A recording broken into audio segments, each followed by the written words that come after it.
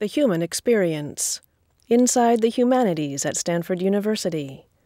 humanexperience.stanford.edu.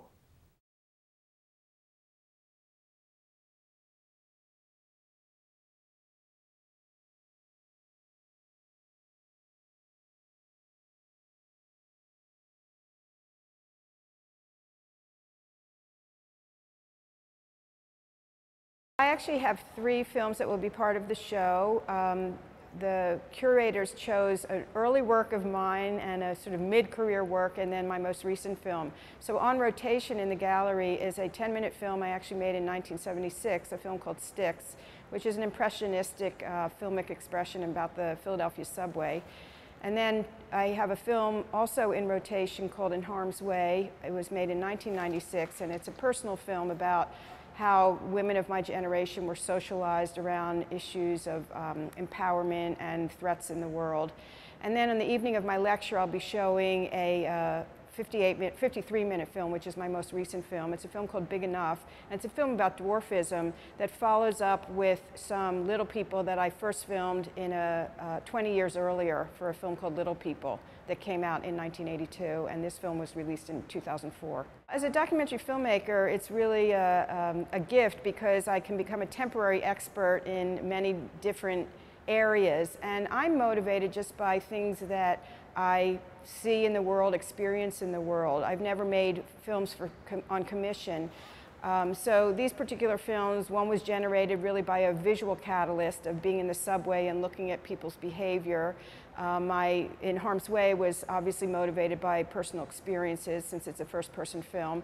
And Big Enough was motivated by a short article I saw in a newspaper in 1980 about a group of dwarfs getting together to discuss their problems. Now that YouTube is out there and the means of technology have become so much more accessible, I sort of joke that everybody's a filmmaker. Anybody who can afford a $100 camera considers themselves a filmmaker. And so when we get students in our graduate program, oftentimes they'll pitch an idea and I'll say, oh yeah, you know, there are 5 films on that subject, and you know, their faces sink and they feel like maybe they should move on. But I'm actually a big believer in the idea that, and in the belief that any idea is really worth pursuing if the artist feels like they have a new perspective on it. So I do feel that if I were to give an assignment to 8 graduate students in our first-year program to all make a film on the same topic, that we would come back with very, very different films, because any experience or any subject will be distilled through the filmmaker's own experience, their own sensibility, their own artistic approach, and so on. So really the criteria that I think is most important for any of our student filmmakers is that they feel really passionate about the subject, and that will contribute the endurance that they need to go through the arduous process of making a film. Well, I specifically chose to work in documentary because I'm really drawn to working with real people in real situations. I've never really been interested in working with actors or fiction films. I just feel like there's so much, the palette is just enormous when you're a documentary filmmaker, because really everything and anything is sort of ripe for exploration in film.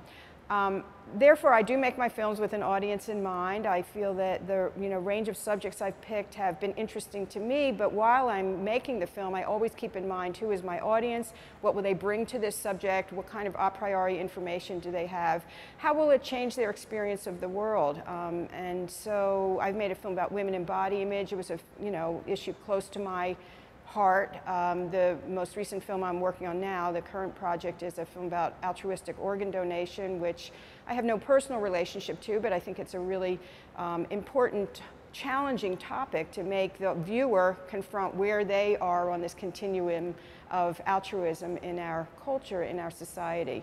So my hope for my work is that A, it gets seen, which I've been lucky enough that most of my films have been on national public television, so they do get seen, and that people are, perhaps imperceptibly, but in some way there's a shift in their consciousness as a result of seeing one of my films.